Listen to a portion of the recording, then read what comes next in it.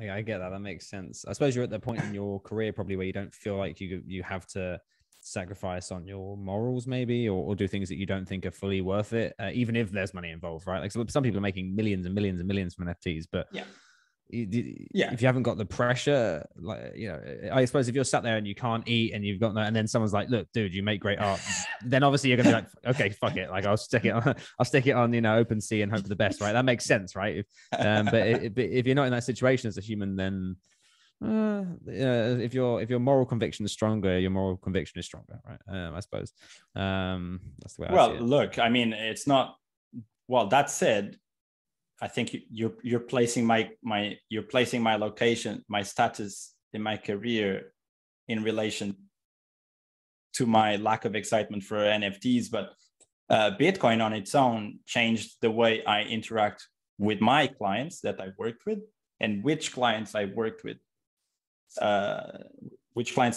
today. So that's funny, because big studios, the real big ones, I'm not going to go into names because it gets funny, but the big ones, they approach you with the idea that they pay less because they are the big studio, right? That's classic. And since I got into Bitcoin, that whole game has stopped. I don't care if you're the big studio. It was one of the teachings in Bitcoin is the value for my time. I don't care if it's the big studio. I'm going to tell you, like, a big studio contacted me like 2 months ago. We had a call and they told me what was the job. They told was this big brand that all of you know really well. They have amusement parks and ships and things like this. And and they started luring me with the whole, it's a 4-month contract, the price, can you make a price? And I told them literally on a call that, look, this is literally not the same thing as buying goods from China, okay? I told them like that. I couldn't give a shit if if the client never comes back. I'm happy with the clients I have. I prefer smaller clients anyways. They are less ego driven. It's more a cozy environment. They're more understanding of each individual's needs. So I said it just like that. And in hindsight, I was like, oh, maybe I lost this client forever. But then I was like, well, fuck it. I got Bitcoin anyways. I couldn't give a shit. So it's like, it's right. It's when they tell you that they want you to lower the price to a ridiculous thing, and it comes from the fact that they are this big studio and everyone wants to bend over, you see through the disrespect. And so I just said it like that. But yeah, I don't regret it. It's actually very typical of me to come out like that. So it was good. It's interesting though that like you feel like Bitcoin's giving you that kind of perspective. I mean, it's a similar thing here that I noticed. Like once I got into crypto, but then more into Bitcoin, because I got into altcoins first, and then once I got into Bitcoin more so, but just crypto in general, I suppose still. I think a similar thing happened to me, really. And I suppose I never would have actually attributed it to crypto before, but maybe it's related to that, because it's around that time that I started then valuing my enjoyment of life in general, let alone like my work, and like finding value in it, right? Like, oh, what am I doing right now? Okay, is actually doing anything good for the earth or anyone else in this world, or even me? Like, am I happy doing it? No, right? Okay, well then I'm going to do something else. And I suppose it's interesting to see that happened for you around the time that you discovered Bitcoin more so. And I suppose similarly for me as well, actually, which I find like I never really thought about it, that it kind of coincides with when I properly discovered Bitcoin, that I actually started valuing myself more and making sure that I was just doing the right thing for me. So I wonder exactly why that is. And maybe it's kind of like people discovering religion or something in the old days. I don't know. Well, look, I don't even I don't even try to avoid the whole religion thing. Like most of it, I can't call myself a Bitcoin maximalist. I can't. It depends on the definition, but I can't. I'm not like Svetsky. Okay, so it's not. So there's I can't have that dialogue. There's always more things on the table. Matter of fact, I don't hold just Bitcoin as part of my portfolio. Well, I don't hold much more. I hold Bitcoin, a little bit of gold, in Tesla, because I invested early in Tesla. So I'm not going to let go of that one. But yeah, Bitcoin did put a twist on not only my circle, the way I interact with my clients, which clients, my appreciation for time. I think I've been always very spontaneous and very, I'm the guy that wakes up at 6 a.m. on the weekend. I go to bed at 9:30, usually, latest 10 p.m. So I'm always like very upbeat. Every time I wake up, I'm one of those guys like, oh, I can't believe I get to see all this shit again. It's like, what? I love this. Let's go. So yeah, in Bitcoin kind of put another gear onto that, right?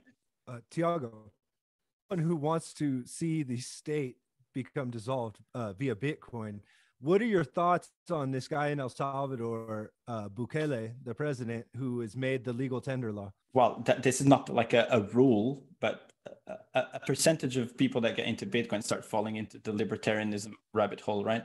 It's kind of two things that go somewhat hand in hand, and then you start seeing yourself going into the anarcho-capitalism rabbit hole, and you start questioning all these things.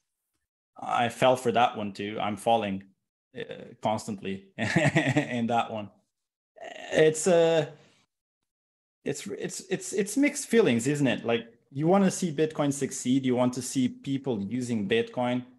Like, you know exactly where I'm going with the answer, because you're a Bitcoiner probably, so you kind of see through the bullshit. But it's like, I want to see people adopt it. I want to see people use it.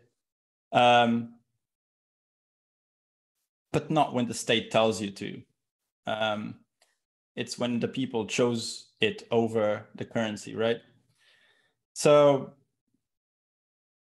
it's tricky. It's very, I had this conversation so many times. It's very contradictory inside, because, you know, like, if Bukele wasn't to give Bitcoin as legal tender, fuck knows how long, you know, fuck knows how many years he actually bridged that of natural adoption. Would natural adoption be the thing? Yeah, of course it would be the thing. But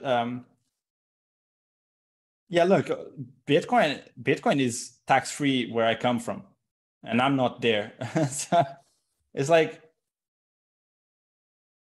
yeah, it's a funny situation. I think obviously I'm so happy for Bitcoin being a legal tender in El Salvador. I'm probably happier for that happening than I am sad for not having been the people choosing it, right? And, you know, like, eventually this creeps into Bitcoiners' minds that, oh, it wasn't the people choosing, but sooner rather than later, you're cheering with the guy. You're cheering every time he puts a picture of the McDonald's cap and this and that, which is fucking hilarious. It's fucking crazy that he joined the whole Bitcoin meme stuff. So yeah, it's mixed feelings. I'm all about choice, and it's a funny position. But look, they have that system where you can actually take USD and not take Bitcoin. I think that was actually it feels like to me like somewhat of a safety net of fairness, in case you don't want to opt in, right? It's okay, you don't want to opt in, you get BTC, but you continue to use your USD if you want. It still gives people some margin for some natural adoption, right? Eventually, people that keep getting paid in USD, if they decide, they will roll over to Bitcoin eventually, especially if we go parabolic, I guess. So yeah, I have mixed feelings, but I guess I'm happy. I'm happy to see people like Jack Mallers going out there and doing this stuff. It's super inspiring. It's just super inspiring to see a guy like that just doing work. Like, something that also, like, because you mentioned that people can accept Bitcoin, but then have it convert into dollars immediately on Chivo and things like that. But also within the law, there's that thing that basically if you don't have, the ability to accept Bitcoin, you don't have to, kind of thing. So it's like an out for like smaller businesses and local people who either really, really don't want to accept it or can't, which I think is a good thing, because as you said, it provides some more fairness and some more choice to people. But I think the thing is, like, when I was in El Salvador, like a big part of if there's something weird about it, because it's like, okay, I'm in Bitcoin and even just crypto in general, to be honest, being involved in cryptocurrency as a thing has been sort of shunned or dissuaded, or sort of, you've always felt like a bit of a weirdo or a degenerate or whatever, right, for being involved in this. And people are always like, oh, he's the crypto one or the Bitcoin guy. It's just like a classic thing, but then, like, when you're there, and as you said with Nayib Bukele, like understanding and getting involved in the memes, like when you're there, you kind of think like, it's this weird feeling like, wow, I feel accepted for the first time ever for actually being into this strange internet currency that, like everyone thinks I'm an absolute nutcase for being into. So it's kind of this odd thing where it's like, finally, people who are kind of anti-norm, for the first time, it seems like, actually accept somewhere is like, yeah, come on in. And you're like, whoa, okay. Like, and people, I'm sure lots of people in El Salvador aren't super happy to have, lots of random gringos walking around. But like, a lot of people, like even just random people in the street, were like, there's like some guys driving past in their cars or whatever, and they're like, honk honk, like Bitcoin, and I'm like, oh cool, okay, like just in the city, like random guys who, so it's quite like, there does feel like some kind of acceptance, which is kind of nice. Is what. Were you that? Because you were down there, right? Yeah. So I went over there in when was it? I think really early November from memory. I could be completely wrong here. It might be. It was the middle of November. Was it middle of November? Yeah. So went over there around the Adopting Bitcoin Lightning Summit, and they also had another Bitcoin event there. I can't remember, but La BitConf. La BitConf, which was more crypto-y oriented, but the Lightning Summit was just straight up Bitcoin. And so went to Bitcoin Beach before the like official Lightning Summit went there, and saw that and met Jorge and Roman. So it was pretty cool to go there, and it's really kind of. I'd encourage anyone who feels safe to and wants to head over, and as long as they they feel like they know enough about the country to go over there and do things right and meet people and see the area. Because I'd like to go. With me, it's not so much about. I'm just waiting for the whole Circus 19 to take a break, really. Yeah. When that takes a break, I'm in. I'll take the girls down there for sure. I'm really looking forward. Like, I think Bukele has an announcement to make, like on Bitcoin conference. Like, I can't imagine what's going to come out of that. Further announcement, yeah. With this thing with the IMF, I kind of feel like he's the underdog that's like taking on, like the structure of power. So I'm rooting for him. I really don't know too much about El Salvador's politics, and politics to me are kind of just corrupt in general. So I don't, really put my faith in a leader like that. But he does feel like the underdog, and I am rooting for him to be successful. Now I'm just putting out here right now that he did not commit suicide. If you try to fuck with the IMF in the United States. Oh my God. It's like the John McAfee situation. He didn't, definitely. He didn't Epstein himself. Like, just put it out there. He didn't Epstein himself, because shit's about to get weird. We're saying it already. Thing with the IMF, just put it out there.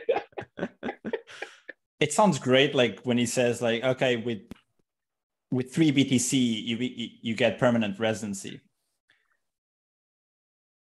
I think there's a good chance in the future that's going to become even easier. Because, for some of us, 3 BTC might sound like a little. Obviously, for the majority of the planet, it's actually a lot. I think that bar is going to be lowered sooner rather than later.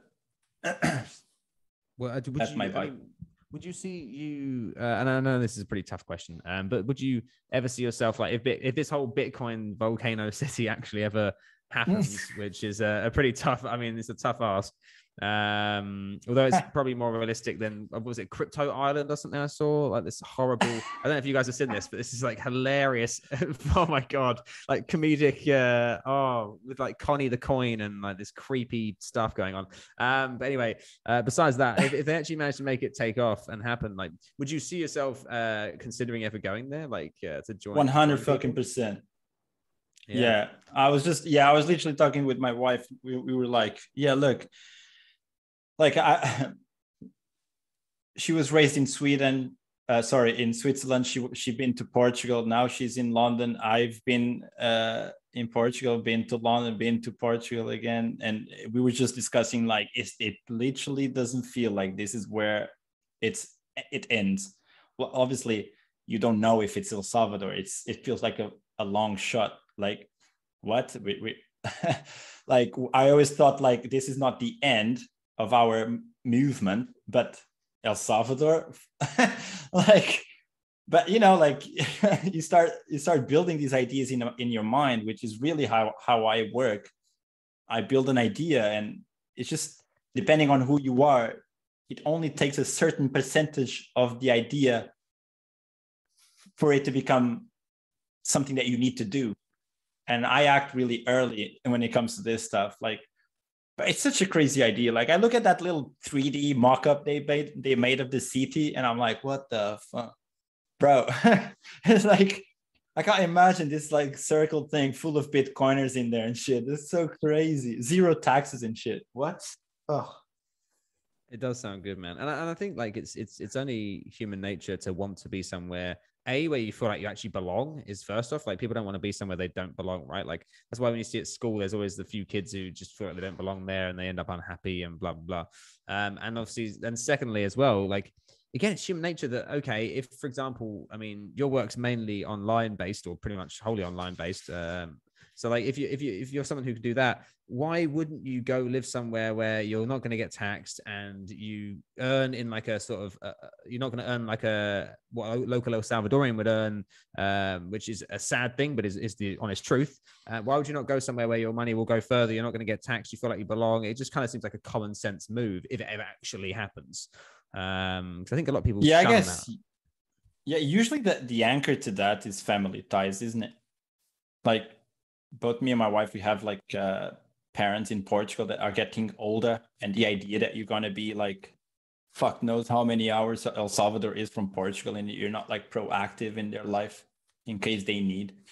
That's a crazy, that's a weird anchor to have. Also, my daughter, she's 2.5 years old. There's a point where you have to make the move, or then it's too late.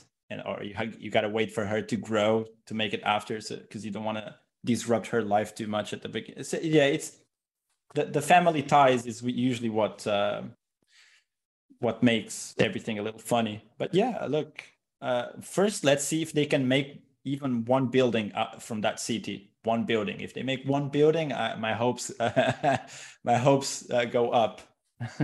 I just wanted to ask, like, what project in Bitcoin is like the most exciting for you right now? That's a funny one. I wouldn't be able to tell, actually. I'm more driven by the people than the projects themselves. It's really the people that drive me. Even like, look, throughout the years, I've reached out to all these Bitcoiners that could have just, my message probably went to the spam box, not even the main inbox on Twitter. And they've always replied to me and put their time to help me. Like Gigi, when I got my node for the first time, there was no Umbrel. Umbrel is like an iOS on the node. But when I got my node, it was like all this DOS type operating system, and I fucked it up at some point. And I wrote Gigi. I'm like, well, I just read 21 lessons. I'm pretty sure Gigi knows how to help me with this shit, even though he doesn't know me. I wrote him. He helped me out with that stuff. Other people like Greg Foss helped me with some insights personally. Nick Carter, I reached out. He pointed me in the right direction when I had some questions. Obviously, Breedlove, when I reached out to Breedlove, he was like, well, let's do this video. Max Hillebrand opened my mind to some stuff as well. We talk a little bit about libertarianism and things like this. So it's just the idea that I reach out to these guys that, you know, I'm no one they know. I don't even have my real picture on Twitter. I have when I'm young, when I'm 16-year-old or something, and they're open to help me out and discuss these things. It's Bitcoiners that really, I'm bullish on Bitcoiners. That's the quote, right? That's the thing.